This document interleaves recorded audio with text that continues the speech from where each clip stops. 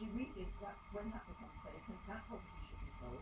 Local authorities will be able to replace through affordable homes, and of course, in a very expensive home, the rent would probably be significantly higher than it would be in an affordable home. Let me put it, when you replace it with an affordable home, that can be sold privately to the private sector rather than a social housing. So the stock of houses that local authorities have to offer their residents will be diminished. What we're talking about is ensuring that local authorities are able to replace